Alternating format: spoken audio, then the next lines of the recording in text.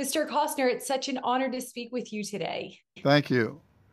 And I really enjoyed the movie. It brought me to tears. I was just absolutely riveted. Just a fabulous film. Thank you so much. One thing I really thought was powerful was sort of the strategic use of scripture throughout the film. In one scene, Psalm 91 is quoted, Amazing Grace is played at the end. Talk to me about this creative decision and how you chose which scriptures to put at various parts of the film.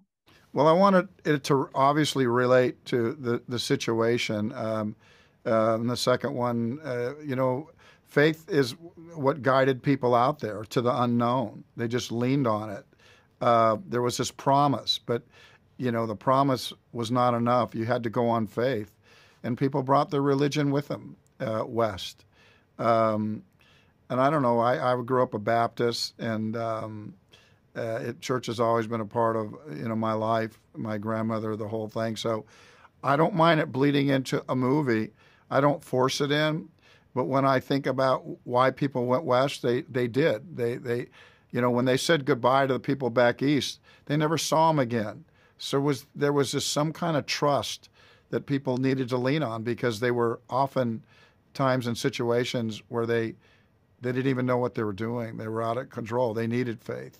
Well, you've wanted to make this film since the 80s, and it's such an emotionally powerful film. Did you rely on spirituality or prayer or faith during the creation of this film, just given how long it took to make it? Well, I just trusted that I've had hands over me for sure in my life, and I'm like anybody. I try to force it, right? I try to force things through a force of will, and I've been able to do that a lot in my life. But I've also found that things come in their own time, and it was. I think that's how my career has gone, to be honest. Everything in its own time. I didn't burst on the scene as a teenager. It took me a while. So I trust my journey. Yeah, absolutely. Now, another thing I love about this movie, I'm a mom, I have four little kids, is how it elevates the importance of family and really highlights how vital a thriving family is to society. As a father, your son has a cameo appearance in the film. Why was it so important to you to elevate the family in this movie? Well, anybody can make a movie about a gunfight, and I'm going to Mhm. get you to those gunfights, and those gunfights are going to be terrifying and they're going to be loud. Um, but I think just a woman trying to bathe because she feels so dirty, because a mother and daughter who realize that some hell is going on above them, are only way they're going to survive is if they share breath. I feel the closeness. I feel like that really has a important part in westerns. I mean, my hope is that even though there's an R attached to this, you've seen the movie.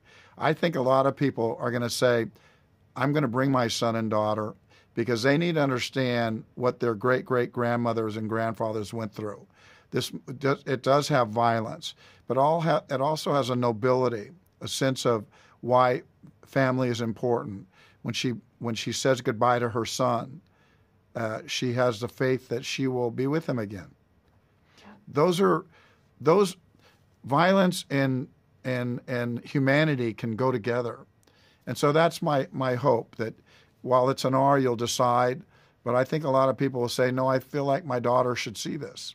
Now, how do you want this series to contribute to the legacy of American Westerns and understanding of America's historical narrative? Because this really sort of stands on its own.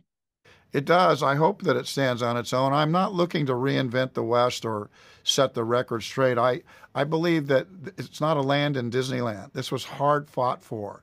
The Mhm. resourcefulness it took for the people that came out not even being necessarily equipped to be in the West is something that I admire. But I also understand the great clash that happened between cultures and what we lost. There were people that were displaced. So I don't ignore any of it. I just go after it. I just where I land is I hope I land on the side of behavior, authenticity.